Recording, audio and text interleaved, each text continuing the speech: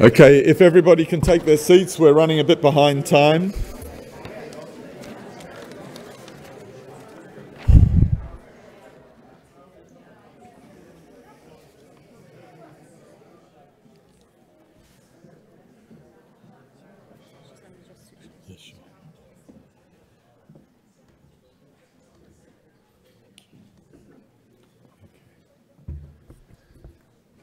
Excellent. If everybody can take their seats, we'll get going. Congratulations for making it this far. We're really in the home stretch now, and you know, I'm sure you're a bit overwhelmed by all the information which has come through. And what we're hoping to do, we're not going to achieve it in this session, but what we're hoping to do is distill some of the things that have come out of the discussions. And really, we've been taking a future back. We've been thinking about this future which we could wish to achieve, but now we have to think much more concretely. We have to move from thinking to acting, and what are the ways in which we can move forward. So we have 4 fantastic speakers, and we're going to use, in many cases, their first-hand experience of actually shifting the system where they work, and try then to see the implications of that experience for what we've been talking about over the last day and a half. And I think we're going to have 4 very different perspectives. The first speaker is Luis Miguel Gutierrez Robledo. Each of these speakers, it's going to be a little bit different than the earlier sessions because they have 15 minutes. We've asked them really to be a bit free-flowing and ambitious, but they only have 15 minutes, and they're allowed to use PowerPoints. So not all of them are using them, but they're allowed to use them. So this is, we thought we'd try and liven things up for the last session. So Luis Miguel served on the faculty of the National University of the Mexico School of Geriatrics. He was head of the Geriatric Medicine Specialty Program, and he founded the Department of Geriatrics at the National Institute of Medical Sciences in Mexico. And he's actually been the head since 2009. And I know he's worked very closely with the government in Mexico in implementing what has been a very ambitious program there. So Luis Miguel, I'll pass to you first. Thank you, John. Good afternoon, everybody. Thank you so much for this opportunity. So if I had, let me just, timer, okay. If I had a magic wand, what would I envision for a system of health and well-being for all? May we see my slides? Yeah, it's there, but it's not here. It's not here?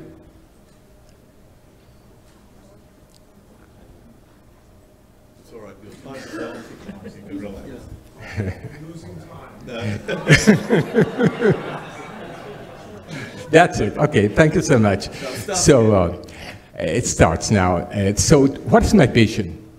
Health will be defined holistically as an overall state of well-being encompassing mental, social, emotional, functional, and spiritual health.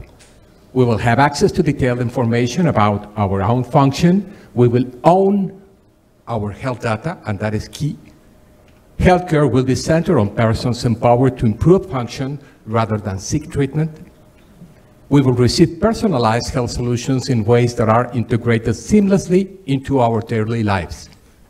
And all of this will be enabled by data and AI, provided within a healthcare system that is organized and regulated in an entirely different way. Some resources and principles that would be needed. Aging as resources, aging as an opportunity, innovation and technology advances, new professions and skills in health. 2 key paradigm shifts, recognizing the malleability of aging and moving away from age towards intrinsic capacity. Second, a paradigm not centered in the hospital and rather towards wellness and function, preventing disability rather than disease. Exploit and invest in new technologies, optimizing health and social care for all, the issue of inequity, universal health care with equity in access, value-based, a life course perspective, and a strong focus on the new issues that will be raised from the bioethical field. by all these upheavals. There are many mega trends which are now menacing the performance of health systems around the world. And I would like to focus in two particular ones. Well, in fact, we have been dealing these 2 days about the unequal distribution of resources, the issue of inequity, difficulty in access to health care for many individuals. But I would like to focus in another issue, industry's pressures. In fact, we have not yet talked about it. And the distrustful consumer, how the consumer is behaving now in face of these changes. Pandemics, well, we are in the middle of one big pandemic, and I think I have to talk much about the other issues we are all familiar with. What is this? What is this icon? Sorry? Caduceus? But this is not Asclepius, this is Hermes. This is the symbol of commerce. Do you see what I mean? Is there a subliminal issue behind? And just a moment ago, this was published in the British Medical Journal. What are the risks of going into this genomic sequencing for all from this perspective? Each and every one of us becomes a patient. Maybe some of people from my generation are familiar with Ivan Illich.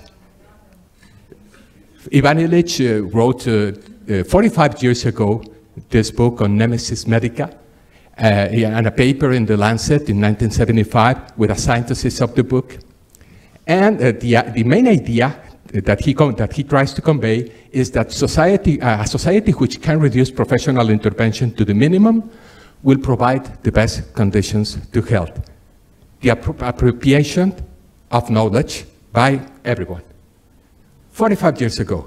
We're moving right into that direction, I believe.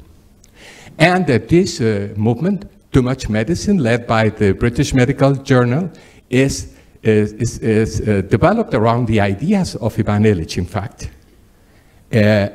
He would say that the medical establishment has become a major threat to health. Maybe we do not really agree with that, but we all would agree that increasing medical inputs will at some point become counterproductive and produce more harm than good. Do we want to keep developing increasingly expensive technologies or that achieve marginal benefits, or we have to focus on the benefits that come with simple measures that have not been widely applied?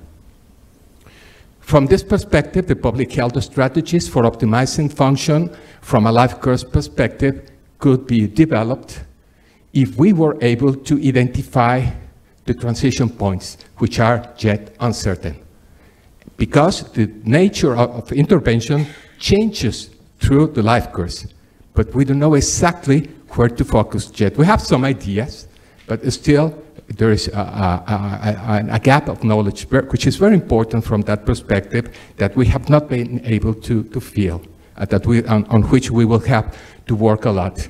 And the biggest area of opportunity and the hardest one is here, because we have gained in longevity thanks to the improvements in child health and childhood mortality. But at older ages, progress is much less important and much more difficult to achieve. How can we integrate now seamlessly the public health perspective with the individual one? They should run in parallel for each and every one of us. And the possibility of gathering the information needed to do so is already there. We should focus rather on quality of care, wellness, and preventive care, and value improved care quality and develop payment systems which are value-based rather than fee for service. Probably that's the tendency that is now being developed and the one on which we should focus. Besides, the future of health will be driven by digital transformation enabled by radically interoperable data and open, secure platforms. As I do, many of you have this kind of watches, but I don't know if you would like to give your data to your insurance company.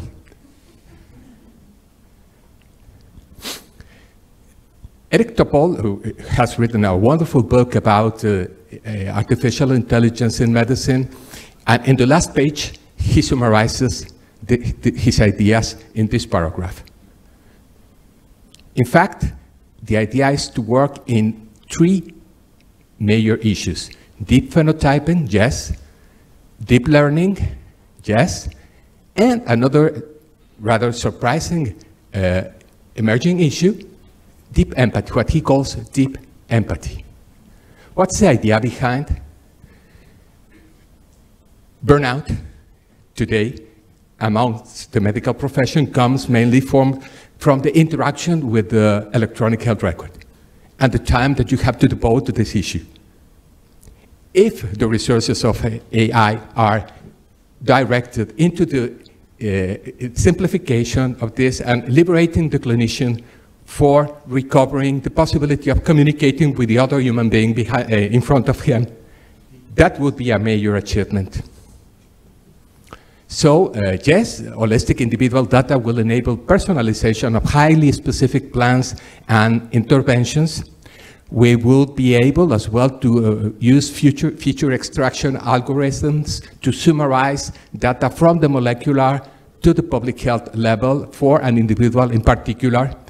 But still, we have to deal with, well, we know what to do. We can tell people what to do, but how will we manage to be able to influence people in order to change behaviors? There is still also there an enormous gap. How should we? First, can we? The possibilities of artificial intelligence and other technological developments in healthcare are very varied. And indeed, they are so attractive. But I don't know if many of you saw this film. A dystopic future where only a few have access to longevity and healthcare. And in fact, this was filmed in a slum around Mexico City, the difficult side.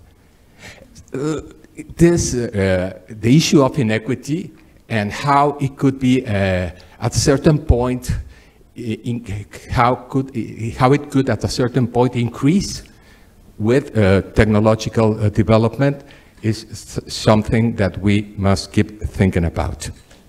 And OECD has published a report in 2017 about preventing aging inequality. And I think I agree with the writers of this report that we have to work as well to prevent, to mitigate, and to cope with increasing inequalities at the same time. Finally, so we have 7 issues to deal with: self-care and consumer empowerment, keeping people's intrinsic capacity and function, developing integrated care in the right place and time, incorporating digital and analytics into this whole issue, to reconfigure our work, develop a new system of outcomes-based funding, and promoting partnerships at every possible level. Thank you for your attention.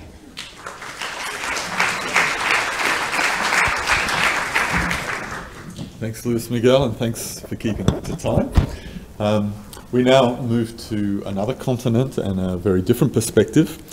Helen Schneider has worked at the School of Public Health at the University of Western Cape since 2011, has been the director from 2013 to 2016.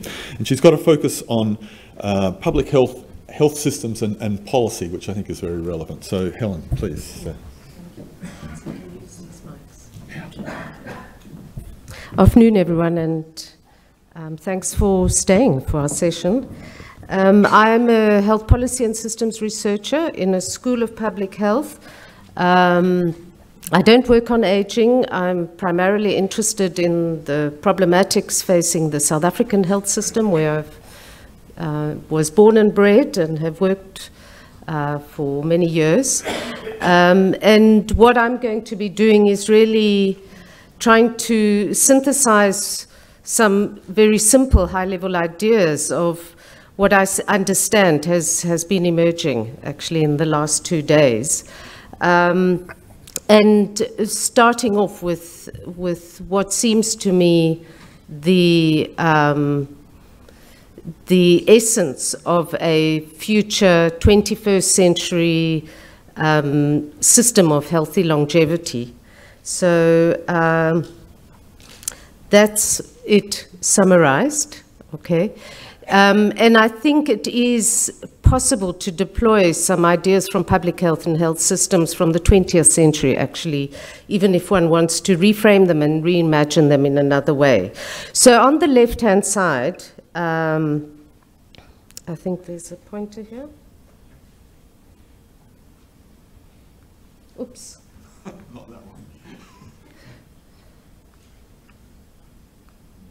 Okay, on the left-hand side, you have the life courses as the organizing idea. And in a future back perspective, that life course begins much earlier than aging. And in fact, one of the key messages that I go home with is the idea that aging is not about illness. It's actually fundamentally about health and well-being. That if one places prevention as at the center of the idea of healthy longevity, then the notions of primary, secondary, and tertiary prevention from public health have a lot of salience. Primary prevention would be about preventing or maintaining well-being and health. Secondary prevention would be early detection and reaction. And tertiary prevention would be about mitigating consequences. That would map onto a notion of levels, if you like, of a health system, with community-based services and primary healthcare being the leading edge of a response in healthy longevity, but also providing comprehensive and seamless referral and transitions into hospital care and after acute hospital care process of rehabilitation, which, by the way, I think has been a gap, actually, in the discussions and debates. Where I come from, people working in the field of rehabilitation are really driving the debates in these areas. And then systems of long-term care. And then the expansive and new global idea of universal health coverage as providing the frame of universalism, solidarity, and equity that ensures the development of these integrated person-centered systems. That forms part of the Sustainable Development Goals, which create an imperative to begin to think intersectorally.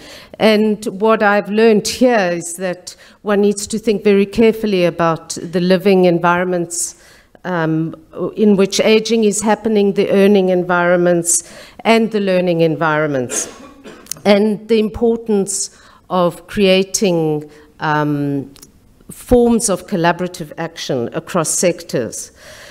All of this underpinned by probably what is the most powerful set of ideas, it seems to me, emerging from this meeting is the transformational values that encompass healthy longevity. Okay, so I'm just going to read what's on my screen. So firstly, the shift from the idea, okay, it's come a bit loose. The shift in the idea of aging as a burden to aging as an asset, the shift from the notion of dependency to one of rights and autonomy, a shift from a disease focus to a functioning focus, a shift from morbidity to wellness and well-being. So this simple framework could be unpacked in a lot more complexity. You could take each of those individual elements and you could open up a window that summarizes a rapidly emerging evidence base, biological, psychological, social, and economic, that can inform actually every single bit of that framework. And an evidence that I, as someone who's increasingly being offered pensioner discounts, I find very empowering and very hopeful. So there's something incredibly positive about the framing of healthy longevity that I think will have wide appeal. I think this idealized and perhaps slightly simple notion of a healthy longevity system bears absolutely no correspondence with our realities as we know them, unfortunately. And as has been pointed out extensively in this meeting, there are massive challenges to realize that set of ideas. The first rests at the level of ideas. We've spoken extensively about the mental models and the framings, the institutions, the regulatory processes that govern behavior, the norms, professional norms, the prevailing cultures, and then the interests. All of those represent different forms of power that maintain the status quo. Where we've been in our school involved in trying to understand the unfolding policy process around the other end of the life course spectrum, the first 1,000 days. And have come to understand how intractable actually some of these challenges are. They lie in the incredibly powerful biomedical framings that I think Peter Piot referred to earlier, that still dominate a lot of thinking and programming, and that seem to become the default. The bureaucratic logics, the kinds of stresses within sectors that keep people functioning in silos, that primary healthcare services and hospitals just do not have the mechanisms or the imagination to work with each other, never mind across sectors, the absence of organizational forms and forums for people to get together, a kind of economic essentialism that tends to prevail, particularly when you get to country levels. So those incredible ideas of UHC, of solidarity, of equity, actually at country level become quite narrowed down to insurance arrangements, strategic purchasing, the creeping marketization of health services, value-based contracting that may in fact lead to greater fragmentation. All of those forces actually that where there's fundamentally a loss of the broader vision that we're talking about. A kind of, I think, excessive belief in the fourth industrial revolution and its ability to solve our problems. So that those are the everyday realities that have to confront actually this healthy longevity movement, and we haven't even got to Trump, Brexit, and climate change. So it's, I think it's very important that we approach this with a sense of realism, and I think the panel before lunch, I think laid it out brilliantly, actually, the kinds of approaches we need. And I think that if we want to think about implementing, we have to think about where we start. And I would suggest that there are two ways of thinking about the problems that may help to begin to create the opportunity for the way forward. And that is to think about the healthy longevity system as a complex adaptive system. And secondly, to think about the challenge as a political one. So complex adaptive systems are systems that have multiple interacting parts at macro, meso, micro levels. Feedback loops are governed by the behavior of numerous actors that function in quite autonomous ways. They're governed by a lot of unpredictability. A constant set of inputs do not result in a constant set of outputs. So levering change in complex adaptive systems is not going to happen if we have a beautiful framework in the National Academy's roadmap report, a beautiful framework that assembles all the evidence. What's needed is something different and more than that. So levering change in complex adaptive systems, firstly, requires very, very compelling vision. So that is one key strategy in shaping behavior in complex systems, to create visions that people understand, that enable widespread new mental models to emerge that then can direct the behaviors of large numbers of actors. I think it requires not detailed blueprints, but what in the complex adaptive system language are referred to as core rules or simple rules of systems. So what are the key actions required in this? What are the key principles? And then to create mechanisms that enable local action to happen, that govern, support, and enable and resource properly local systems to unlock local capability networks, mobilize tacit knowledge, and get people to work together and innovate. So a lot of people have spoken about that. I think, so it's about how do you enable local action and not try and script it. Secondly, I think you need to consider questions of emergence and self-organization and how that works in the system.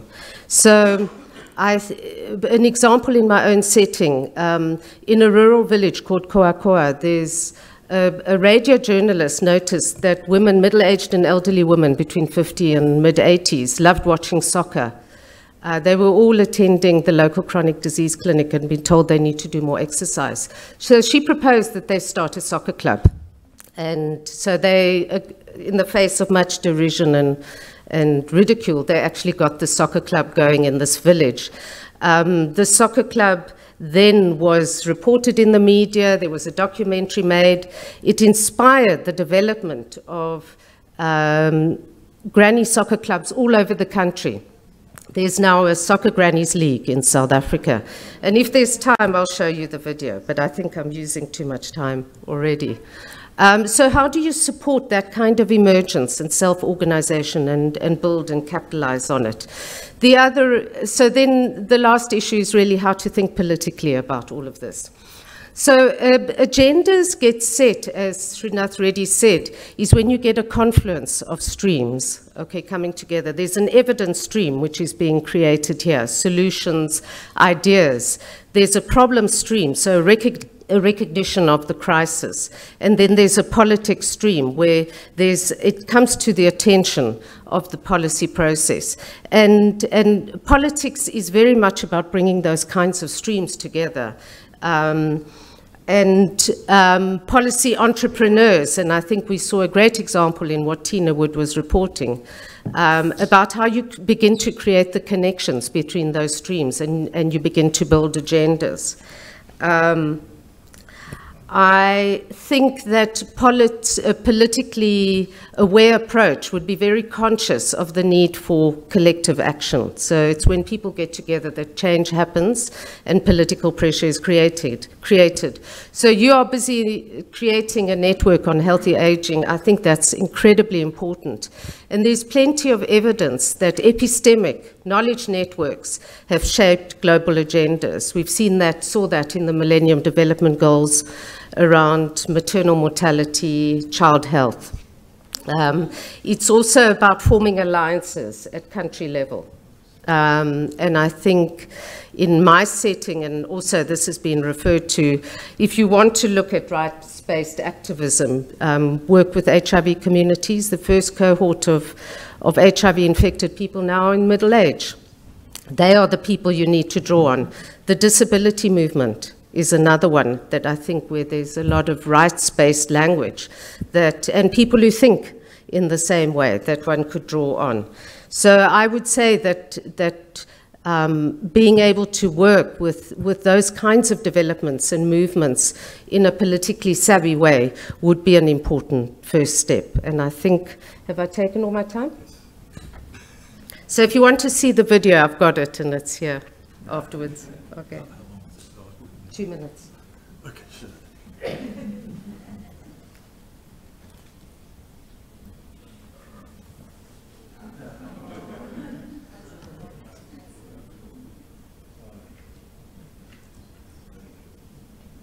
Yeah, please, can you get it going?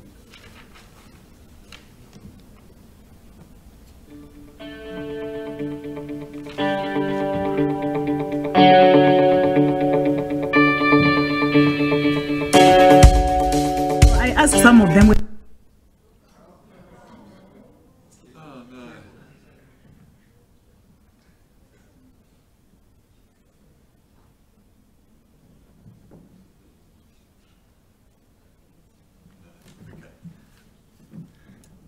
Okay, looks like it's not going to work. And I said show the video because it was interesting. Oh, here we go. No. Okay. All right, let's leave it. I said show the video because Sharon and I were having a discussion with somebody last night. I think it was Paul Irving, and he said if you have a meeting, for it to be successful, you have to have a song and dance at the beginning and a song and dance at the end. And showing the video would have saved Sharon and I having to do the song and dance at the end, but unfortunately it looks like we're going to have to do it anyway. Okay, so we've started in the Americas, we've moved to Africa, and now we're going to come to Asia. Our next speaker is Suman Kwon. Suman is Professor and former Dean of the School of Public Health at Seoul National University in South Korea. But he also worked at the Asian Development Bank for several years, where he was the chief of the health sector group. And he has also worked with WHO as scientific and technical advisory committee member for the WHO Alliance for Health Policy and Systems Research. So again, here he has this expertise in systems research, which I think is going to be very relevant as we move forward. So Suman, please.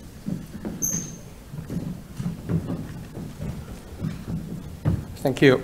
Thank you for inviting me to this meeting. Well, I'm an economist by training, but I've been teaching at the School of Public Health for the last 25 years. So I regard myself as an economist with warm blood, warm heart. You know, economists trust that the invisible hand means the pricing and market system. So I believe in the invisible hand, but also I believe in the invisible heart, okay? Oh, well, I drafted this PPT and sent it to the organizer before I came to this meeting. So I do not aim to kind of synthesize what has been discussed in the meeting, but I found that many of my views are well in alignment with those views expressed in the meeting. I'm interested not only the health, but happiness and well-being of all the people. So for well-being and happiness of all the people, I think there are three major components. First, health. So healthy aging is a very important part. But these days, not only health, but long-term care is a very important component for the healthy aging. So we have a global consensus on the importance of UHC, but this UHC should be expanded, I mean, beyond healthcare toward long-term care as well. So there is one component, health and long-term care system. But it's also true that economic well-being is very important. Better off, people with high income, they live longer, they are healthier. So economic income security is important, pension system, or labor market participation, they are all important. And at the same time, participation, community participation, social inclusion, though they are also important. And all these three components are interrelated. If you're not healthy, you cannot participate in labor, you cannot participate in community activities. But at the same time, participation in the economic, participation in labor, participation in community activities improves our health. So they are all interrelated. But I'm very happy that equity is well discussed in this meeting, because I think equity is a really important concept. And in an era of population aging, this is a major challenge. Not just within country equity, I'm working a lot on low and middle income countries. There's huge inequity related with aging across countries. In many high-income countries, we are observing compression of mobility, but that's not the case. Probably that's not the case in people with a lower socioeconomic status, even in high-income countries, and definitely not the case in low-income countries. And globally, there's increasing inequity in economic social resources. And even more, in the case of breakthrough, of course, there are many anti-cancer medicines with a very limited marginal value, but in the case of real breakthrough medical technology, unequal access to this type of medical technology results in a huge inequity in health. We talk a lot about the social determinants of health. So that means inequity in the social determinants definitely leads to the inequity in health. And if you talk about life course approach, inequity in the childhood health have a lingering impact on the inequity in the health of all the people. And in this inequity in economic resources, of course, has an impact on the inequity in access and inequity in health, but there are many research showing that inequity itself harms the health and well-being of the population, because it has a negative impact on the social capital, civil vitality, trust, and the investment in the public infrastructure. So we should really tackle with these inequity issues. At the same time, if we really trust these social determinants of health, another main challenge is a multi-sectoral approach. Because most of us in this room are working in the health sector, but health system alone cannot solve the problem. There should be coordination between health sector, social, finance, environment, labor, urban, pedestrian-friendly urban design, or pension system. There should be a close coordination across different ministries. But even in the long-term care arena, in most Asian countries, long-term care is in the Ministry of Social Welfare, with the exception of Korea and Japan. So there's a huge fight, coordination failure among different ministries. So I just already mentioned this compression of mobility issues might be huge equity. Then I think, in this meeting, some people say there's important role for the private sector. I agree, but I think the role of the government is crucial. Market system is designed to improve the efficiency, not equity. We don't expect the private sector to improve equity, no. They have their own role. They can in some, but that's not their major role. But one of the major tasks of the government to improve the equity. So we should really push the government, have a policy, not only to improve the overall level of health and well-being, but also at the same time, pay attention to to reduce the gap. There are many research, like for example, in the smoking cessation. If government implemented smoking cessation policy, who benefits more? Usually the higher income people, higher education people, who are more likely to quit smoking. So usually people with a higher socioeconomic status, they make better use of the government policy in a sense. So if the government does not have a clear sensitivity about these equity issues, oftentimes government's policy may end up with increasing the gap. So we should be very careful. In terms of financing, definitely private financing can never improve equity. So there's a global consensus that public financing, either taxation or monetary insurance, is necessary to ensure UHC or the universal access to long-term care. So also universal pension system, or at least government should have a basic pension for the poor. It's a very shame that in Korea, the old people's suicide rate is the highest among OECD countries. Why? It's closely related with the poverty of old people. And also I did research that after introducing the basic pension system and expanding the basic pension for the poor, there's a positive impact on health, decreasing the depression of the old people in the case of Korea. Participation, we need an aging in place. Also, we should change the paradigm of education. These days, you know, it's getting more and more difficult for old people to open a bank account, right? And they should use the electronic whatever. They face difficulties. So we should provide some continuing education, community level education for them, and we should minimize social exclusion. And in that sense, I'd like to talk a bit more about the issue of long-term care. The coordination between long-term care and healthcare is so important. I think we all know that. Okay? Continuum of care, we should overcome the discontinuity and fragmentation among service providers, because currently, although we talk a lot about patient-centered, person-centered care, but healthcare system is designed perfectly from a provider perspective. We joke that if you go to the university hospital, there is doctors specializing only left eye, or other doctors specializing only right eye. I mean, it's a joke, but this is a big problem. So to overcome this, we need a good primary care system. We need a good gatekeeping. But unfortunately, in the case of Asian countries, in many Asian countries, this lack of gatekeeping or deterioration of primary care system is a big, big challenge.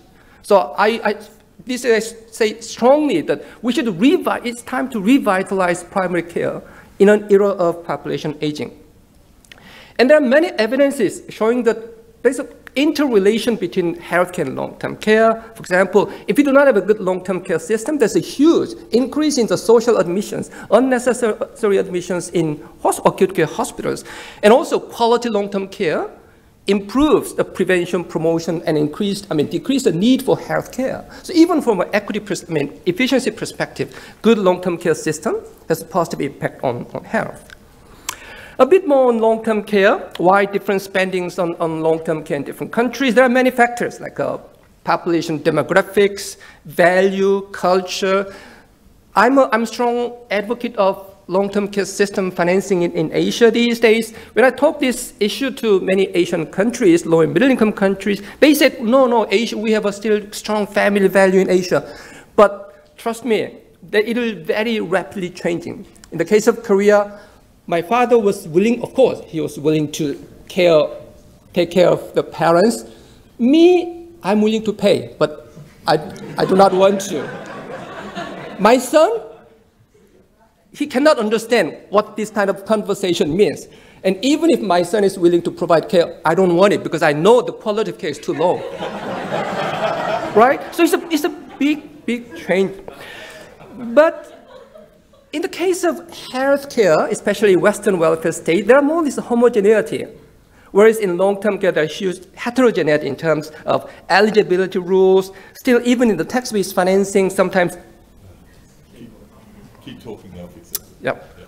So sometimes even in the tax-based financing in long-term care, there's a targeting system, difference in service coverage and cost sharing. And also there are some difference in health and long-term care. But so as I mentioned earlier, if you are really serious about equity, we really need a public financing for long-term care. Okay? There are two major types of public financing for long-term care. One is a tax-based financing, okay, like Northern welfare state, so-called social democratic welfare state. They use this tax-based financing. They usually depend on the public delivery system.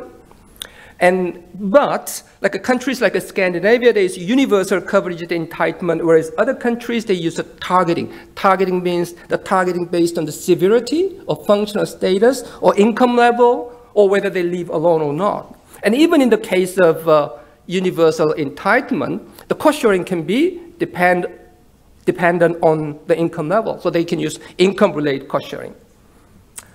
Another alternative is a public mandatory insurance for long-term care. That's the case Germany, Japan, and Korea. And they use this, in this case, insurance agency used the purchasing mechanism.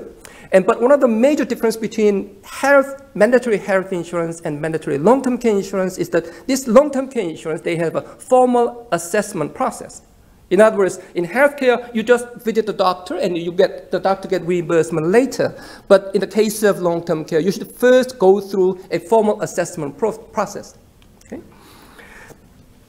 And one of the major differences between this mandatory insurance and tax-based approach is in this type of mandatory insurance, the eligibility is only based on need. They rarely use a targeting mechanism, with some exception in the Netherlands. But again, the difference between healthcare and long-term care is especially in the case of Germany, they use cash benefits. In other words, all the person has an option to get cash benefits and probably pay this cash benefit to the family members, or they rely on kind of a formal caregivers. And in most cases, they have a ceiling on the benefits. So from a financing perspective, this long-term care insurance has some component of pension and some component of health insurance. But why different countries rely on different modality of long-term care financing? There's a path dependency. There's very clear similarity between healthcare financing and long-term care financing. Like social democratic welfare state, they use tax-based financing for both healthcare and long-term care. In the case of Germany, Japan, and Korea, they have a mandatory insurance for healthcare and long-term care insurance. But of course, there's a difference in the generosity of benefits and eligibility. Finally, the governance issues. Again, there are some issues of equity. In the healthcare financing, there is a kind of global consensus, especially in the context of low and middle-income countries, is that one payer, big centralized pool is more efficient and equitable. In a decentralized healthcare financing, oftentimes inequity arises because different localities have different fiscal capacity, and different groups are eligible to different benefit packages. Some, like formal sector government workers, they're eligible to the more generous benefit packages. So in the healthcare financing, we always propose in the low and middle income countries centralized pooling. However, there are some differences between healthcare and long-term care. Long-term care is a lot of a localized component. Okay? So in the case of long-term care, still local government and a bit of decentralized funding, decentralized system or community-based approach can work. So this is a bit of dilemma, I think. Okay? So there might be potential efficiency gain, but there might also some potential equity loss, because if different localities have different fiscal capacity. And also the boundary between healthcare and long-term care is different in different countries. It depends on policy, culture, norms, many things. Like the case of UK, NHS covers universal healthcare, whereas social care, long-term care component is in the hands of local government. In the case of Korea, we have a unified health insurance system, and this unified one single health insurer also covers long-term care. And then there's some kind of governance or disalignment issue along with the localized delivery system in the case of Korea. Okay? But as I mentioned earlier, the most important consideration should be person-centeredness. Okay? Not to provide the centeredness. And also, as I mentioned earlier, interministerial coordination is a big, big challenge in many Asian countries. Thank you.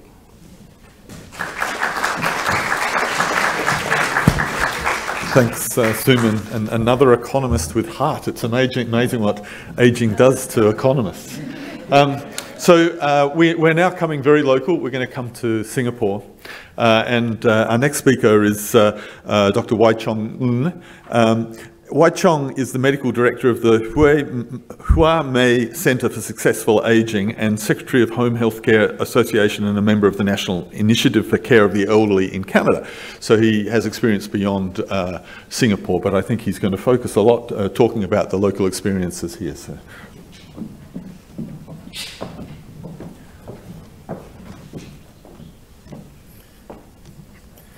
Okay, thanks, John, for the introduction, but that bio was like 10 years old. So now I'm 20 years into this area, and so working in South Foundation the last 20 years and been fed with a lot of principles and ideas from Jack and Rose MacArthur Foundation's Successful Aging Framework, and Alex Kalache's Active Aging, and the more current John's Healthy Aging Framework. And based on those principles, as well as the person-centered care and all that, we have, I'd like to tell you a story of how we implement it. And it starts about 10 years ago.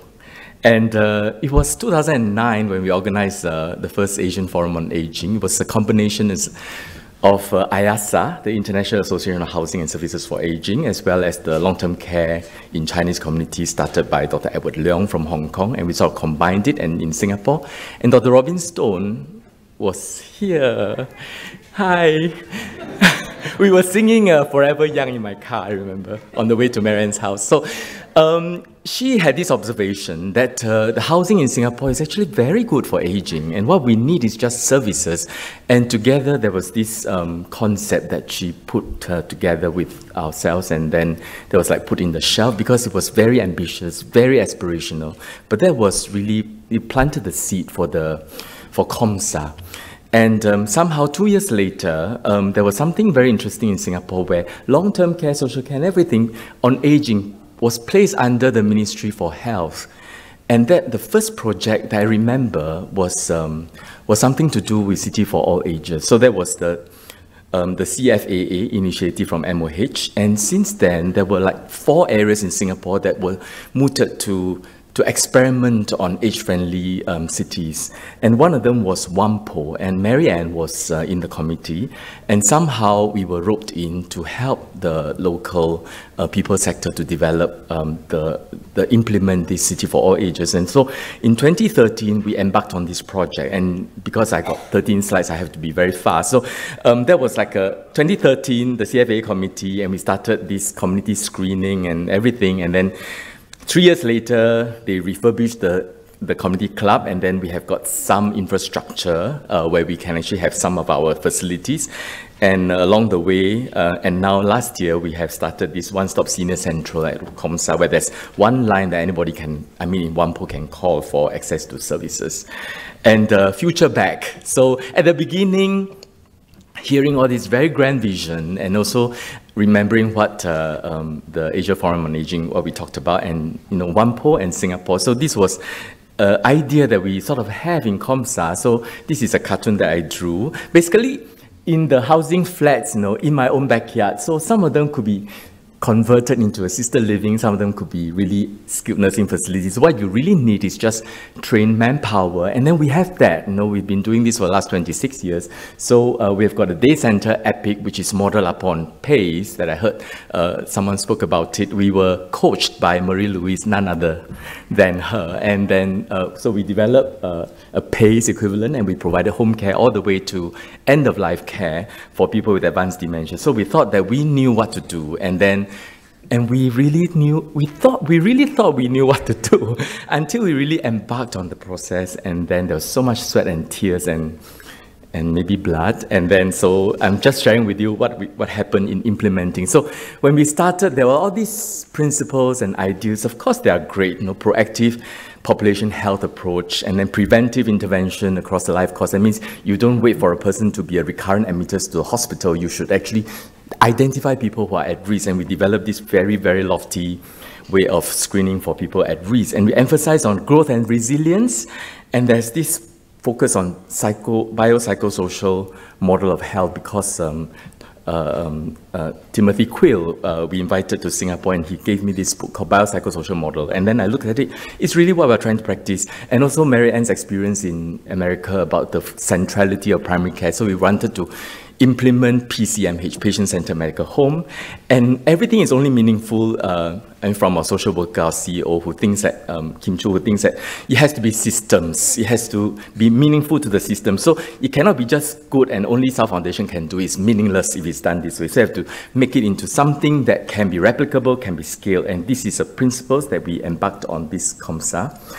And like what Dr. Fimber Martin said, you have to find out what is the matter with you, but also at the same time what matters to you. So this is about what is the matter with them. So we started with a community needs survey using Easy Care plus Leuben Social Network Scale plus the cognitive performance scale from Inter-RAI, and then we did like 1,375 respondents to identify the issues that the community were experiencing. And to our surprise, at that time it was a surprise because these results predates Professor Subramaniam and Chong Xiao An's report on the prevalence of dementia. Is 10% cognitive impairment positive, and 53% were screened positive for Leuben Social Network Scale. 3% feels threatened or harassed, so there could be a risk of elder abuse, and this is a Easy Care question. And then 36% were never married, 9% live alone, and in some of the qualitative studies from our colleagues from Social Health School, nearly 1/4 may not seek help from a doctor even if they have to. And this is what matters to them. And this paper is not yet published. It's about to be published. It was done during 2014, 2015, done by our researchers from Social Health School. So among all these community surveys that came back, we wrote to 20 of them to want to do in-depth interviews. And only 168 allows us to do that. And when we knock on the door, only about 100 opens the doors. And when you actually interview them, only 40 allows us this in-depth interview. And this is the inner life of the older person. How do they perceive health? What is health to them? And based on the study, and it falls very neatly into Timothy Quill's biopsychosocial. So they think the seniors regards health as about slowing down, and many of them feels they're aware of this walking slower and memory issues and so on, but they're accepting of it. But they place a lot of importance on relationship in the family, among even the sister's family or sisters-in-law's families, and then the spousal relationship, as well as financial strain. Financial strain weighs heavy on psychological health, whether there's adequacy, you can't see now, but you can listen to me, whether there's conflict in financial distribution. And then, so that's psychological. For social, how do they perceive health? They regard health as about social connectedness, about being able to share. Can I cook for the family? And am I still needed by the family? And then eating together features very strongly in Singapore. I mean, we have, among the respondents, there are about 70% are Chinese, 17 is Malays, and then about 10% or 12% is Indian, and other races is the rest. So among this multiracial community, eating together is very important as a feature of health. And not just that is the perception of health, but how do they manage? I mean, everybody, they don't need a doctor to maintain their health, but how do they maintain their health? For physical health, they talk about, I need to keep moving, I need to exercise, I need to eat healthy, I need to keep learning, including learning about social media.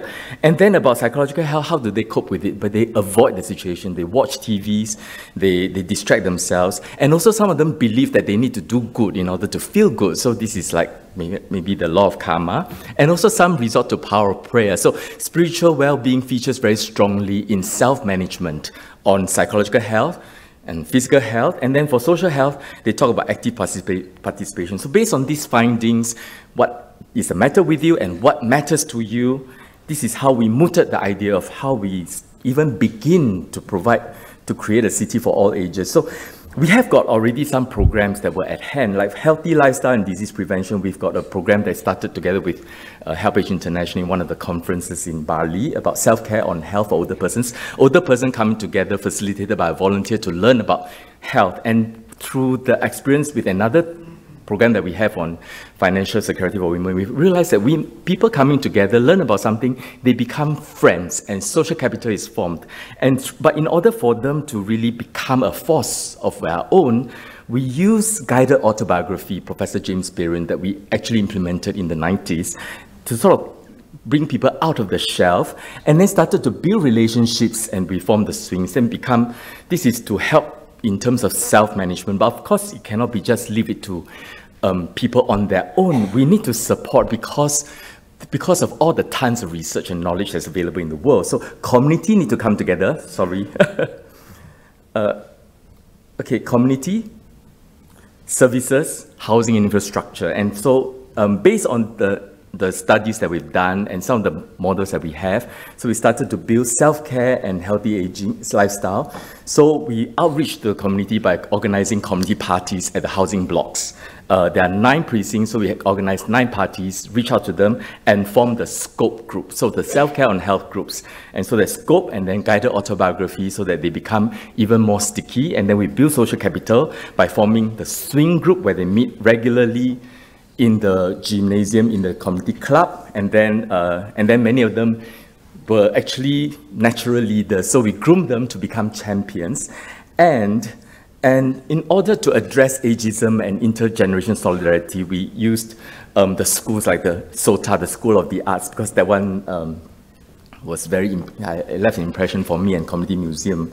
So but that is the community development part, but we have to bring in the other part of the knowledge in the world. So community at the basis, we need to have primary care. And so there's Hwame Clinic based upon the patient-centered medical home models, where we have a very lofty ideals of the various C's that Barbara Starfield talks about. But it has to be supported by case management, because the people we're dealing with are not just any primary care users, are the very frail and vulnerable seniors. So you need care manager to link up with the rest of the communities. But this is not enough, because people with dementia need special care, so we created a dementia care system.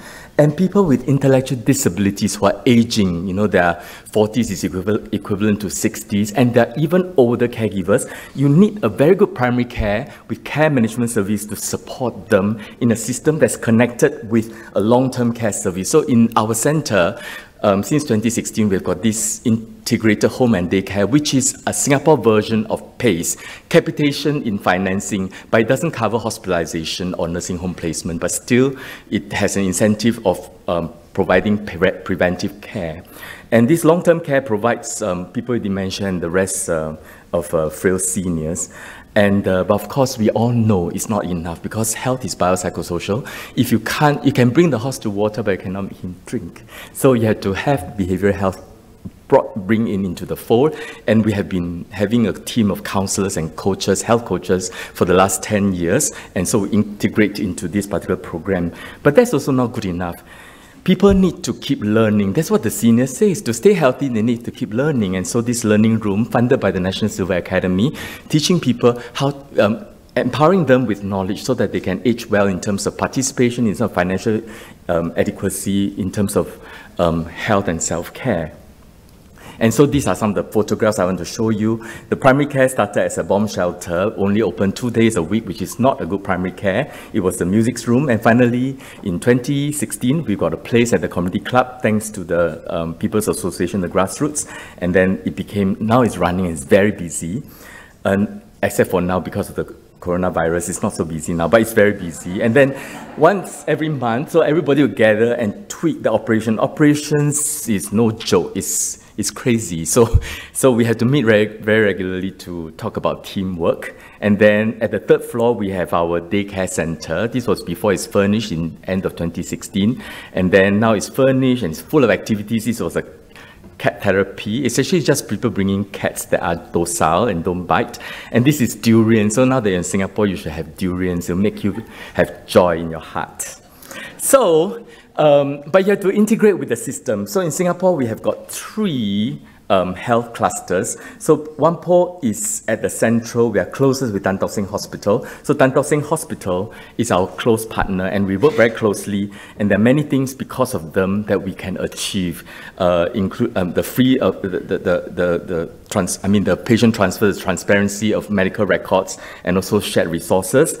And also with the lead of Tan Tock Seng Hospital, and together with our own network among the community services, we created this Novena Kallang network, and linking up with the community network of seniors, which you heard Charlene talk about from APO. So this is integrating with the whole system. And the second last slide is about the research. So we do research like mad. So because this is a complex intervention, like EK Yo talk about, and also just now I heard somebody talking about, yes, Helen, that this is not a simple intervention. You cannot do RCT, it won't work. So we have to use a release evaluation that was introduced to us by one of the professors who was from Social School of Public Health. And for the primary care, because we really believe that especially for the very frail, you need good primary care. And we have got Dr. Wong Cheh Hui from Jerry, who is really our partner in trying to find out whether is it cost effective, whether it hit the outcomes, and are we hitting the right target.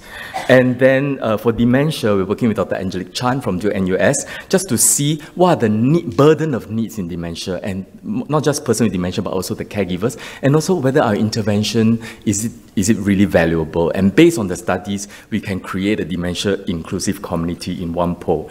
And the ComSA Risk Screener was one of the side products, but it has got great impact, because one of the things about long-term care in the communities, and inequity issue is how do you identify people who are at risk? And it cannot be just frailty, screening, hand grip strength, and walking speed. Because as you can hear from the elders, a lot of the health is psycho and social. So we use the data that we have and have this very, very validated screener tool called ComSA BPS Risk Screener that can be used by a layperson, like from TUI, the OPAs, the Older Person Associations, the neighbors. They can screen neighbors to identify who are at risk and link them to the former system, like the care managers. The Empower studies we're doing with Professor Mohan Datta from Massey University, just to see what it takes to create a social action from the seniors. And the scope DM with Social School of Public Health is people with diabetes learning about how to care for themselves. And the Qi Gong Ba Duan Jing, we work with Jerry to see how can it reverse frailty. The preliminary data shows that it's very promising. And we're also sharing in the sense that the BPS Risk Screener, currently we're working with our friend from Ng Teng Fong Hospital to see whether it works in a different community in Bukit Batok. And we are also a clinical training center that are training community nurses. The last batch has just graduated last Friday. So conclusion, what makes ComSA, Community for Successful Aging, is self-development, community development, care system development, and evaluate it in the right way with infrastructure and neighborhood. So that's all I have to say today. Thank you.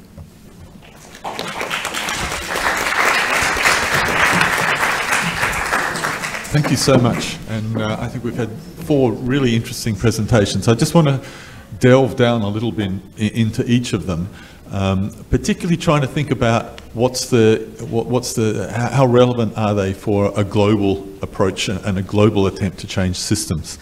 And I'd like to start with you, Helen. And I was really attracted by your description of the need to lever change in complex systems. And I noted that you said we need a compelling vision, we need to have some core rules, and we need to have some mechanisms, and we need to enable, not script. That resonates a lot with me, but I'm wondering how we go about that. Like, what's the next step if as a commission we wanted to propose that sort of thing? How do you apply that to ageing and the issues we've been talking about? So I suppose I would start with this idea of healthy aging and the way it's being formulated in this commission, and to start looking at places where one can begin to assert it. So, is there a campaign around the Human Capability Index, for example? Can one begin to tackle some of those unhelpful frameworks that have a lot of currency globally or how does one formulate it as a positive vision? How does one get a few key messages and begin to communicate that to actors in lots of different spaces? And for me, if there was one thing that I think, there was a question in the earlier panel, what would be one thing you could do? I think it would be to try and encapsulate that vision and start to communicate it very, very widely, would be my starting point. Great, thank you.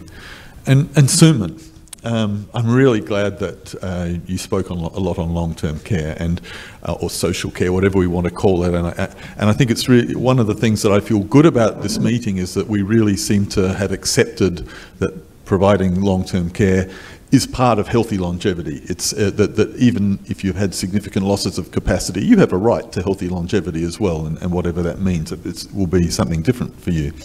But the models you talked about financing, but it seemed very much you were financing either professional services in various forms, or you were financing to families. And one of the areas which seemed to be missing was what we heard about in one of the earlier presentations around community-based organisations and what we heard about here in Singapore about One Poa.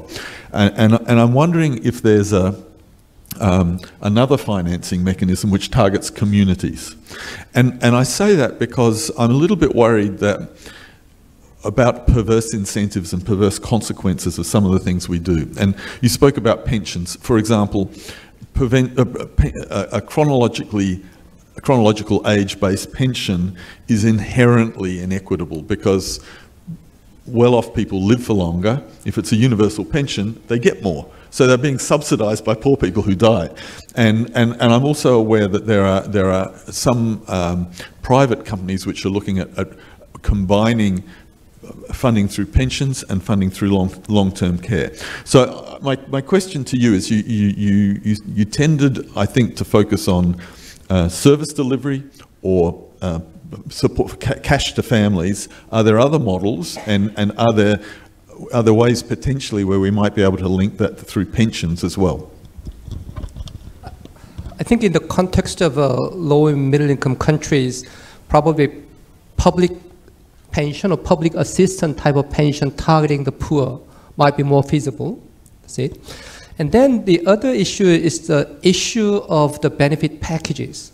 Because usually the benefit package of long-term care financing does not necessarily cover only institutionalized care. It's like long-term care provided by nursing home or long-term care facilities, but at the same time, there is an option of services provided by care providers visit home.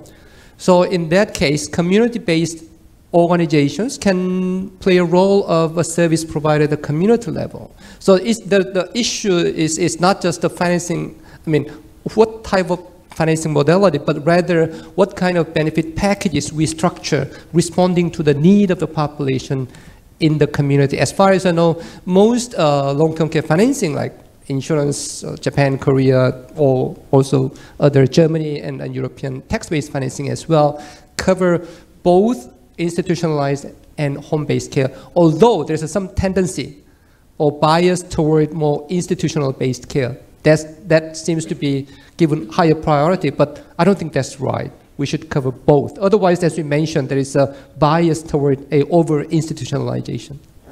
Excellent, okay. And Luis Miguel, both you and Helen, and it's been raised earlier in the meeting, focused on this issue of the biomedicalization of aging and the things we're talking about. I'm wondering, because you identified the risk and the problems, but I didn't hear much about how we combat that. Could you perhaps go into a little bit about how we combat that? What should we be doing to push back against the biomedicalization of aging? Yes, in fact, it is a big issue, and we think from that perspective that we should focus on the social and economic determinants of aging at the outset. And Helen mentioned the first 1,000 days and how the impact of the improvement in general well-being of the population at those ages will have a significant impact later on in the federal programming of the aging process and how it will show up. So I think that when we focus our resources in the development of hospital services and highly technified interventions in countries like Mexico, low and middle-income countries, we tend to focus the benefits on the higher income populations. They are more probably exposed to the benefits of these interventions.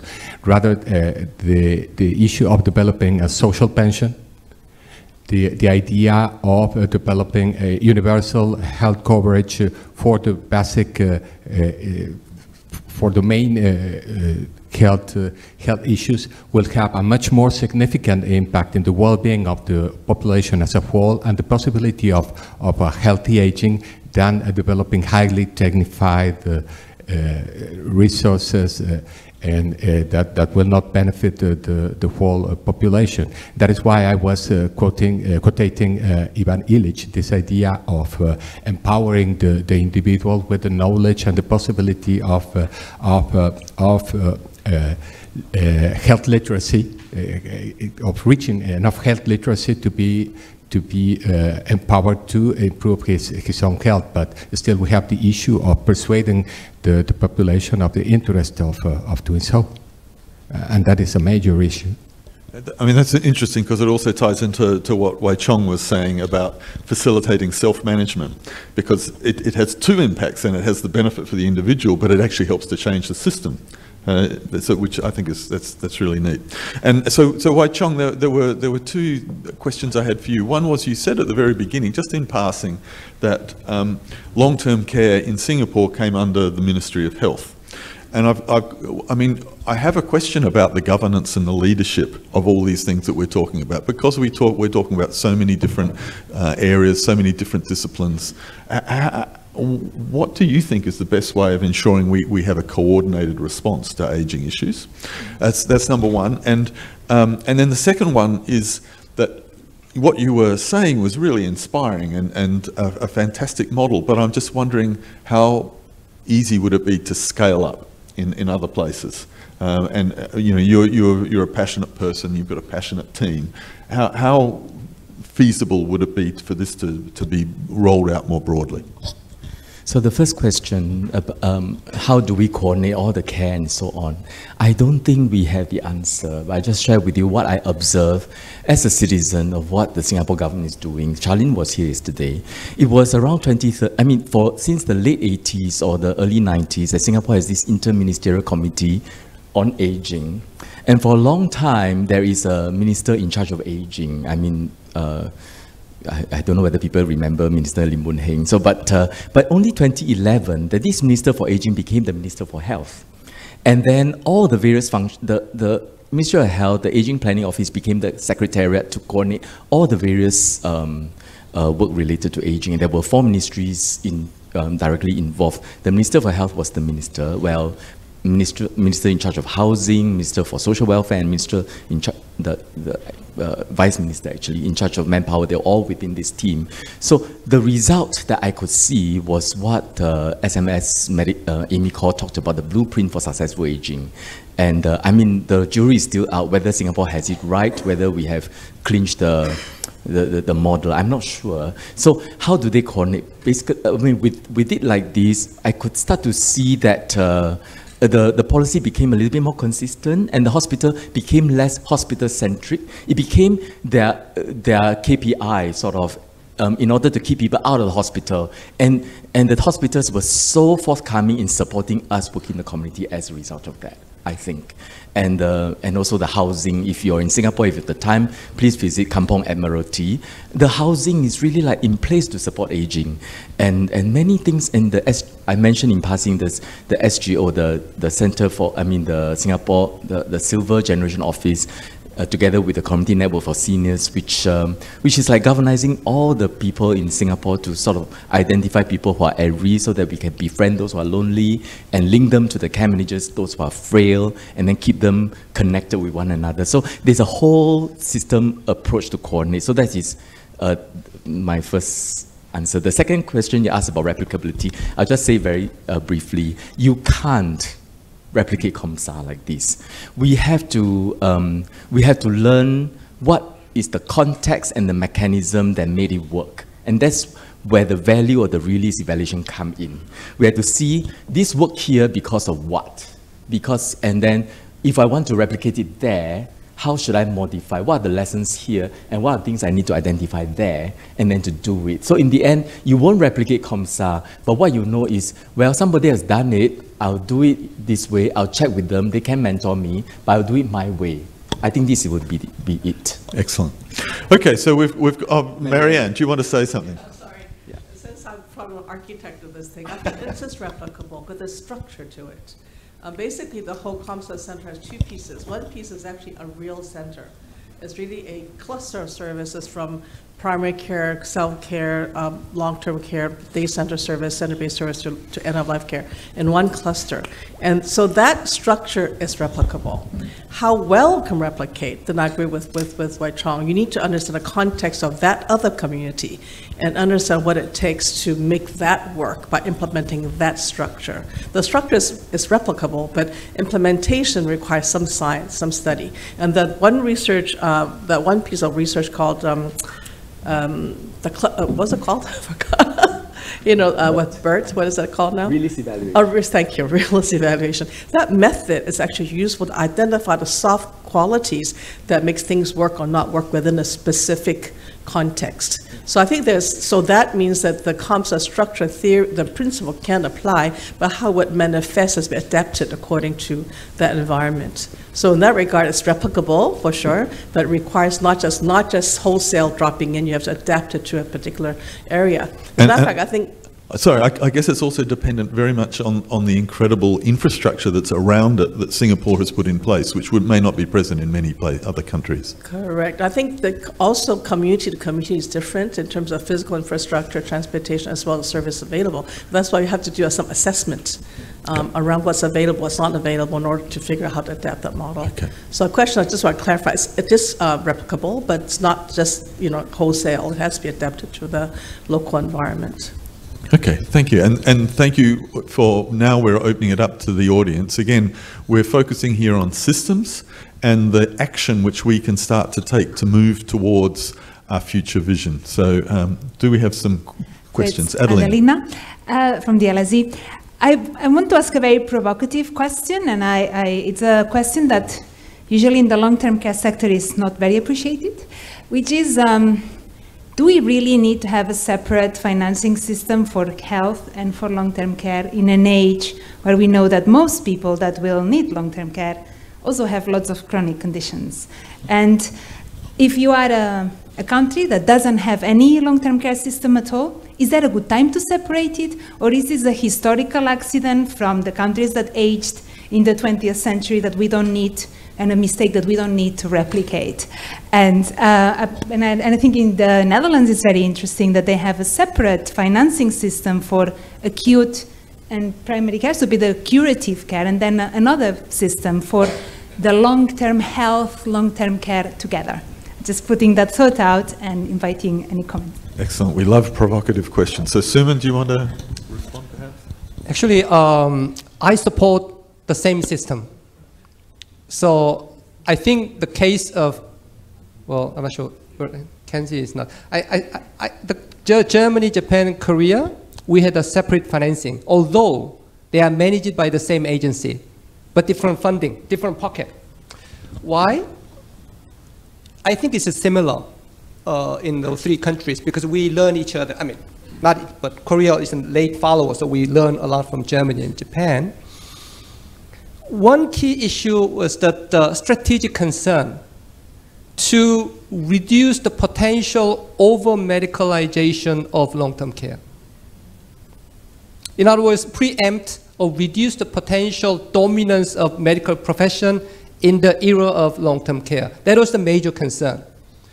I'm not sure whether it's correct or wrong, but as a result, maybe we are able to reduce the over-dominance of medical profession in the era of long-term care, but the cost side, negative side, is that coordination failure.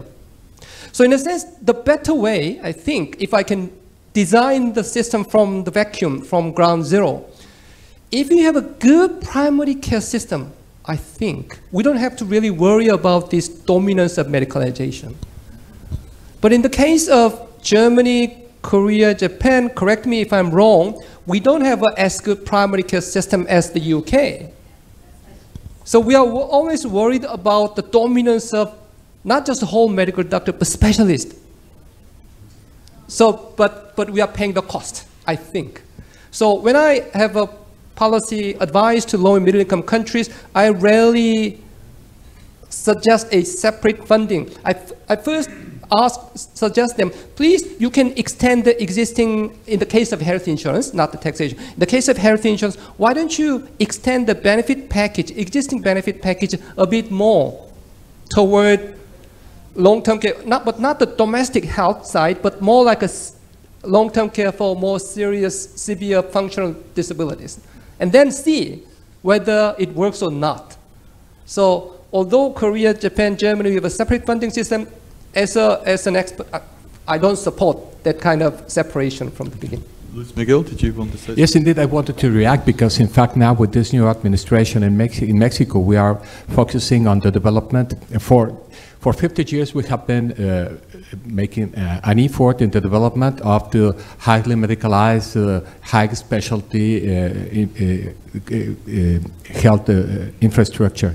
And we have neglected the primary care side. And now this new administration is focusing on the development of the primary care and strengthening the primary care infrastructure. And at the same time, we are planning the development. In fact, we have been discussing recently in Mexico in October with Adelina this issue, and to work simultaneously in a country where we do not have a long-term care system.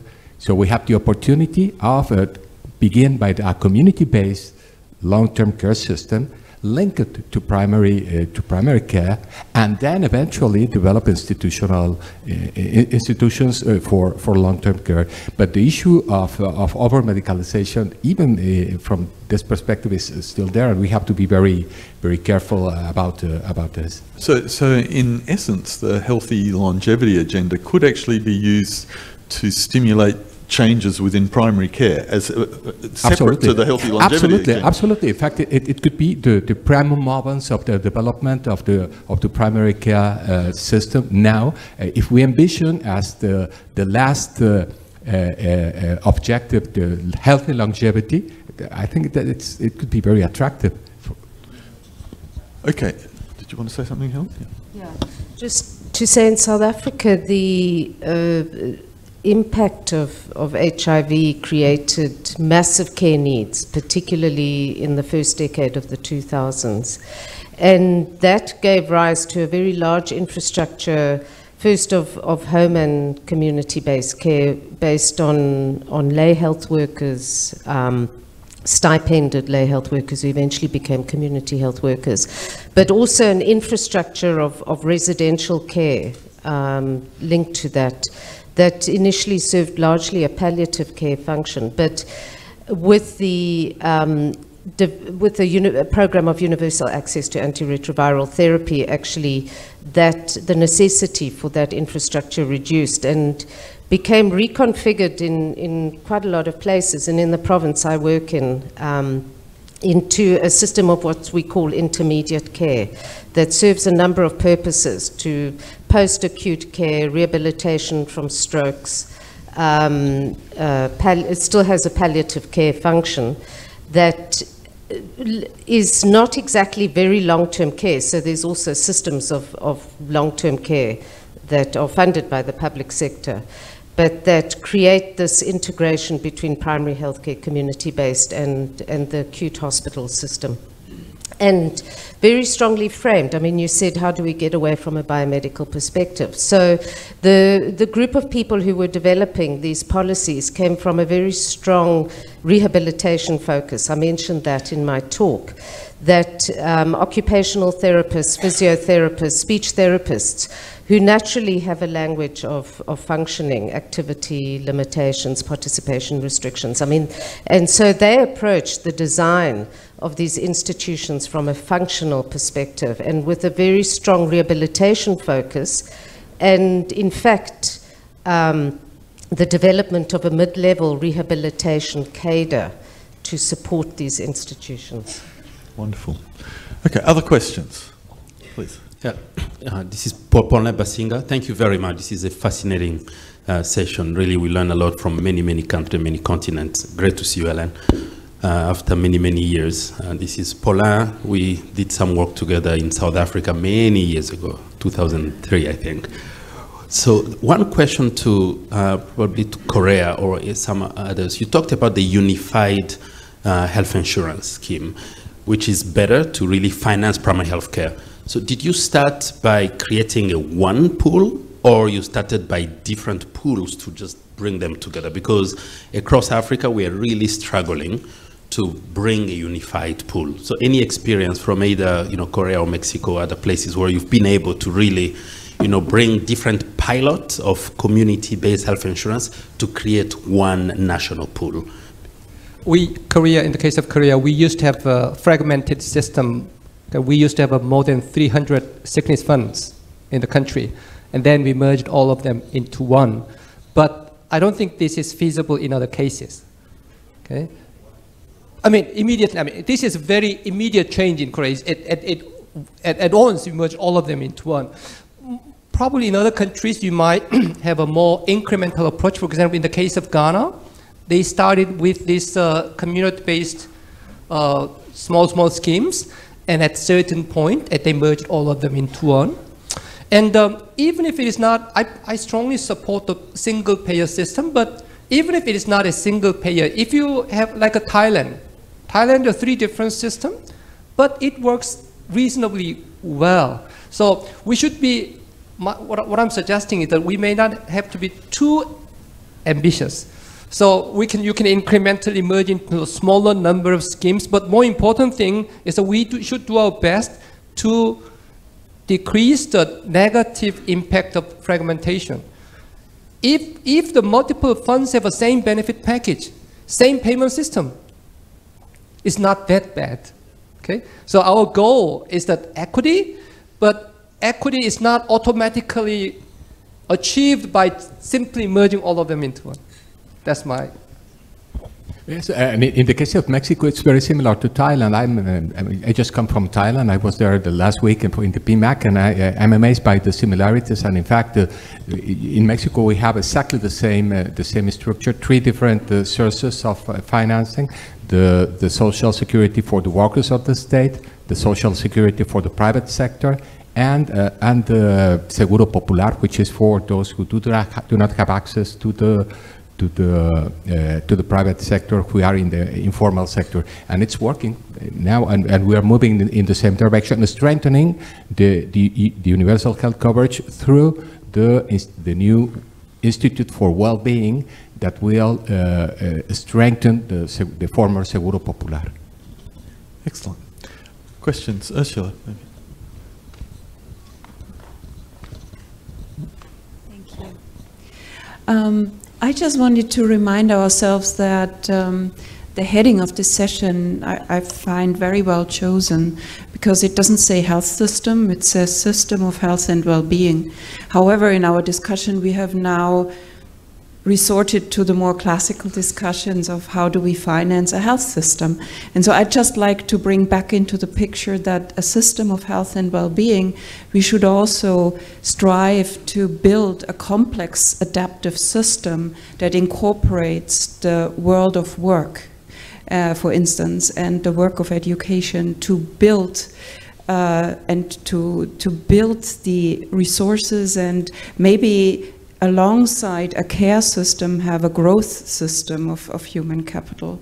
So I don't know how to build it in, but for the final report, I would find that tremendously important. And who would you make responsible? So I think there's no other way than on a political level to really advocate for moving beyond the silos of our established ministries. Unfortunately, it's extremely difficult, but I don't see any other way, and otherwise we will go back into our professions, the physicians with the physicians and the economists with the economists. And so to be disruptive, I think something has to be written in the report about that. Any responses? Nodding? No? Oh, you use yours.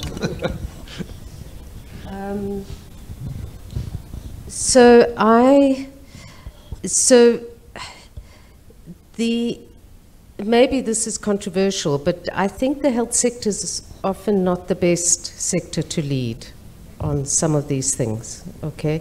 And in the first 1,000 days, and maybe also in healthy aging, social sector, social development may be better positioned to have the right kinds of mindsets to lead a response. And I agree with you that one needs a whole of government, whole of society approach, and that needs to be authorized politically at a very central level.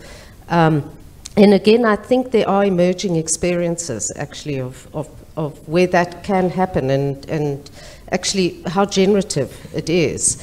That actually where you put the responsibility with the people who know how to do it, and you give them the power to coordinate other actors, actually then the health sector might come on board if it's authorized from a central level. But I think it's important that we don't always put doctors actually at the center of it. And there may be systems like the family, the family GPs in the UK that have a community orientation, but in many systems it isn't the case. But I think what you mentioned might also be important, that there's a higher political mandate. So then the health system has to pay attention as well. Luis Miguel? Yes, I wanted to bring your attention to another Mexican experience which was developed 35 years ago and who came from the social development sector. In fact, the program that was then called Solidarity, and it was a co-responsibility program that within the social development ministry that enabled the families to have access to resources, to money. In fact, if they answered to a co-responsibility, going to the medical services, vaccinating the kids, taking them to the school, and during the last 35 years, it has worked very well, helping to integrate the social and the medical sector, but with the social sector leading, in fact. Excellent. I think we've got time for one more. John? Well, again, I really want to thank the panel for a fantastic discussion. But again, expanding from what Ursula mentioned, because I think that this concept of well-being does involve a sense of purpose and purposeful engagement. So, Wai Chong, whether Huan Po is able to get something going, it could be either paid or unpaid. I think, Helen, your soccer for grannies, that's unpaid. But it gives people a sense of engagement and purpose. But I'm very interested in Sunman in Korea because of the elderly suicide. I mean, my understanding is that it's men especially, because they have no social networks after they stop working.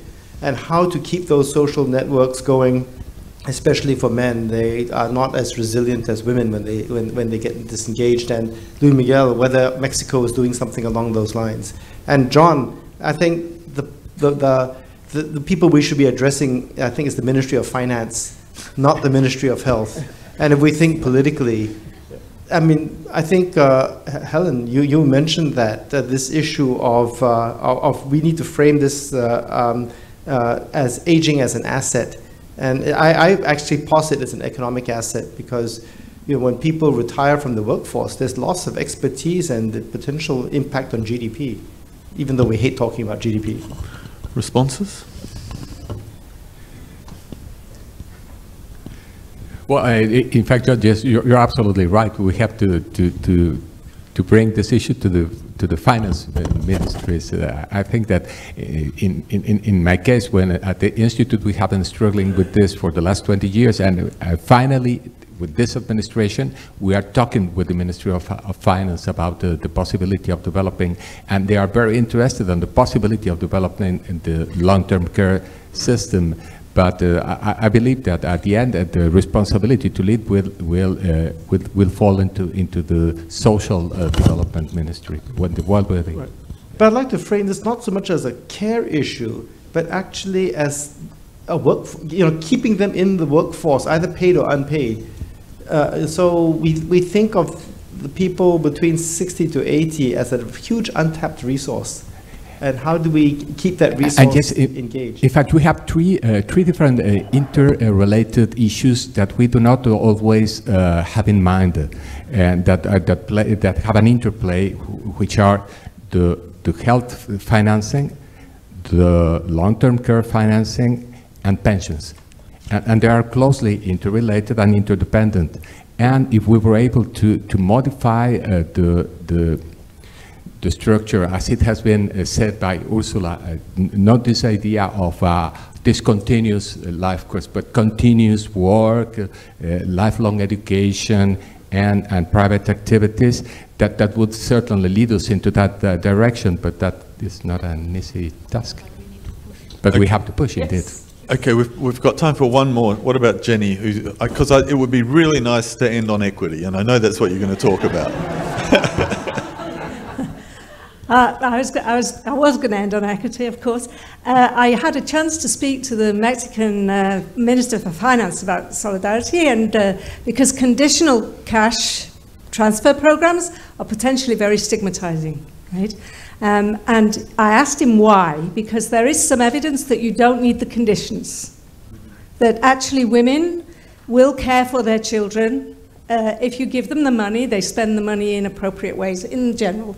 And he said they did it because it was about the middle class. It was about, it was prejudice against the poor, that if you give them cash, they will spend it irresponsibly. So the conditions were to get the middle class on board, even though there was potential to stigmatize the poor. So an equity lens to that, I think, is quite an interesting one about, are there other ways of getting the middle class on board with social justice type initiatives rather than approaches that actually result in stigmatization. And a similar point really to John's point, I think there may be a risk here that we're constructing another kind of older person image, which is potentially going to feed another kind of ageism. That this notion of older people being an economic asset, older people being a source of revenue for the private sector to get the pension pots and to release equity from their homes.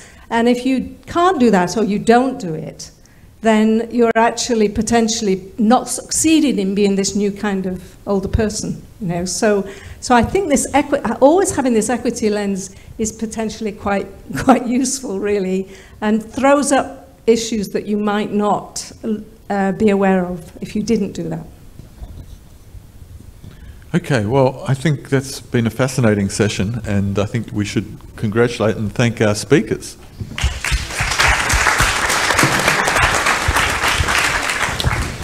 And now it comes to the final part of the meeting, where, as co-chairs, Sharon and I will try and make some comments. We're not going to do the song and dance. If you've been worried about that, then you can relax. But I've actually found it, I've been to so many meetings over the last 10 years on this topic, and I've actually learned a lot from this one. So thank you all for your contributions. And I thought I'd just pick up a few themes which really resonated for me, and then Sharon will give you her sort of interpretation. So I think this issue of being careful not to medicalize this issue is really critical. And in doing that, what I've heard repeatedly across the 2 days are a couple of different ways of framing the topic. And one is the capabilities model. I think that's a nice way of actually avoiding this sort of issue of if we take an economic perspective, it's a utilitarian perspective. I think a capabilities model gives us a more neutral way of framing an economic case. So I think that's important. And then the other recurring thing that I heard was a focus on functioning rather than disease. And I think that's a very useful way of helping us move from a medical model to a new way of thinking. And I think those two combined may provide a really nice platform for moving forward, and then leading to a very person-centred response, and that ties in very nicely with the way that the meeting has been framed. I think the second thing that struck me, and we haven't really talked about it, but people have raised the issue of the language we use. We've generally raised it, though, in terms of ageism and how the language we use can reinforce ageist perspectives. But I actually think we have to get our own house in order. And, you know, as we talk about capabilities, capacities, functioning, abilities, all of these things, and a whole range of other terms, long-term care, I don't think we all mean the same thing when we use these terms. And I think it would be really nice to be able to move forward and clarify that so we're all speaking the same language. Because if we're not speaking the same language in this room, how are we going to convince the economics people of our case? And then that, of course, leads on to the absolutely fundamental issue of ageism. And we've heard repeatedly how ageism frames the way we look at the topic of aging, it frames the way we pose the questions, and it almost predetermines the research we do and the answers we get back. And so really trying to get to the root of ageism and changing the way we think about older people and aging, I think is absolutely fundamental. I think the issue of equity has repeatedly come up, and trying to think about how we can avoid reinforcing inequities which become manifest in older age. So we see incredible diversity of circumstance and health status in older age, which has often been driven by the cumulative impact of inequities across people's lives, and yet many of the responses we put in place just reinforce those. And I think we have to be very careful that some of the things we might naturally think would be a good response will address that, but in fact they're reinforcing the problem. And so I think we need to delve into that a lot more deeply than perhaps has happened in the past. Then what I also heard is the issue of human resources. And I think if you take a medical model, you tend to think about clinical resources, professional resources. And then if you look at long-term care, we hear repeatedly about the importance of family. So including family as part of the human resources we're talking about. But I think what I also heard coming through is community. And including that in the resources we need to be thinking about, including that in the resources we need to be supporting if we really want to have an effective response. We heard a lot about financing. I loved what Suman had to say. Also liked what David Canning had to say very early on, where we're looking at risk sharing as a way of minimizing risk and equalizing it across the life course. And I think coming up with new models of risk sharing would be really helpful. We've also tried to include perspectives from low, middle and high income countries. I think we've heard a lot of a breadth of perspective, but I think we have to be careful that what works in one setting doesn't necessarily work in another. And that's even within countries at the same level of development. These responses need to be very context specific. But then what does that mean for the Commission's report? Because somehow we have to pull all this together in a coherent way. And the more you try and be context specific and modify the message for different settings, the harder it is to communicate. So I'm not sure how we're going to deal with that one. And then I think also we've heard a lot about integration, but I'm struggling with looking at the mechanisms for how we actually ensure all these things we're talking about are integrated. And you know, I agree that probably the driver that is best placed outside the health system. But how do you then integrate the changes in the health system? How do you integrate healthcare delivery with long-term care delivery and so on? I think that's a challenge. And then Jeanette Vega said something which I just like to close on and I think is really important. And that is, I think it's a risk for us, even as we're doing our future back approach, of basically projecting the present into the future and sort of preordaining what is to happen and trying to plan our response to enable that to happen. I think another way that we could be looking at this is how do we support the mechanisms which will allow the future to invent itself in a way that actually meets the needs which we're identifying. And it's a different way of thinking, and I'm not sure where that requires investment, but I think it might be a way of addressing that challenge of Jeanette. So anyway, I'm going to leave you and pass you on to Sharon, and thank you for taking on my challenge for working. So.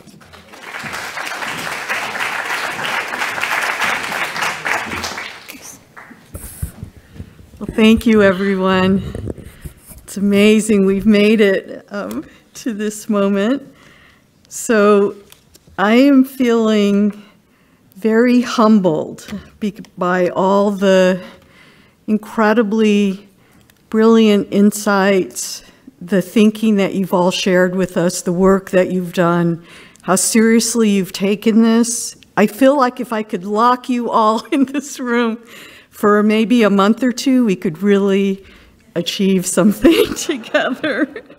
But I know that's not feasible. I'm also feeling, though, awestruck about how big the job is ahead that we need to do, and passing the responsibility to the Commission to lead us forward. I think John summarized really well, amazingly, all the same key messages I was going to say. But I also think that we've identified, many gaps in our knowledge, in our evidence base, in our metrics, in our ability to translate what we already know into reality. And so I think that does really need to be a focus in how we move forward. I know we're transitioning to a next workshop in June, the one on science and technology. This one is, of course, extremely important, and we'll be moving to thinking about the basic science of aging, biology of aging, geroscience, of course, and the tremendous possibility for interventions against aging. I hope, too, though, that there will be a focus in that meeting on implementation science. I think so important, and not something we really got to talk to in any great detail here, but so important. And Dr. Reddy was speaking about the different aspects of making sure we can operationalize, we can translate what we know into reality. And we need to do that with feasibility studies and with cost-effectiveness studies and with rigorous implementation science. I think you're also going to dive deep at that next workshop into technological innovations. And there's so much possibility there to do great good. And I think David Lindemann and also Tina Woods, laid the framework for us to think about the future. So, as you know, the Commission report will come in fall of 2020. We're really looking forward to that, but we know that it won't be perfect. It can't be, because we don't know everything we need to know. But when that report does come out, I am really confident that it will lay a framework for priority areas that we've identified together that need to be addressed. And we come here from diverse communities from throughout the world. We've already identified themes that have come consistently across our 6 and 1 extra panel, and that these can transcend boundaries to create a more equitable future, I think, for healthy longevity. I think our major risk for failing is inaction. This will be our main deterrent. I think even if it's imperfect, even if our metrics are imperfect, even if we don't know how to do what we need to do, I think we need to do something together, and we need to do it carefully and realize we need to iterate and improve as we go. But I think together we can make a huge difference. And we have the power, I think we have the will in this room to make that difference and to create the future that we need. So I'm issuing a call to action for all of us to magnify the effects of what the report lays out for us and to create synergy with other actions like the WHO Decade of Healthy Aging. So this is not just a discrete workshop, this is not just another report, but can be a focal point, a nidus for change that we can create together, and I think we can influence this change. And I think working with the NAM, I think the Commission can generate this roadmap and set targets, set goals for us to reach. It won't be perfect, and we'll all realize that it's a work in progress, but we will need your help to accomplish that and to maximize the impact. And I know the NAM's report to Err is Human had, tremendous impact, but reports can only have impact when they're spread. When the messages are spread, when they're brought to people who can influence and change policy, if it gets to the needed stakeholders, if it gets to those finance ministries, if the messages get out there to the people who can create the change. And so we need to do that. We need to get it before the people who need to hear it. There isn't anybody else. We need to use our spheres of influence to make that happen. And you need to get it also to your students, to your trainees. We need to reach across generations so that this message can carry on, because it is going to benefit them as well.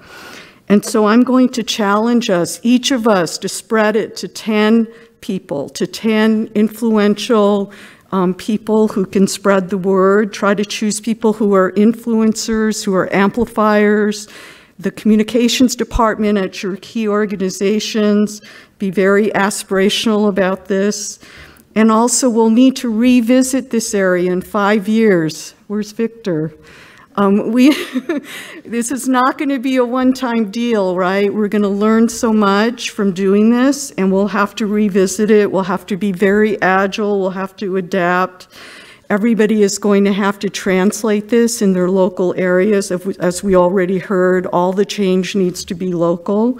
But I think together we can make this difference. We have to just start with that first step together. And it's going to be the start of a great adventure. So thank you for being here. And I want to thank everyone again for doing this. Thank you to Singapore for hosting this meeting, and to the Planning Committee for very hard work. To the Commission, we wish you luck in your next big endeavor. And to CC and the group for making this happen. So thank you so much. Please carry on.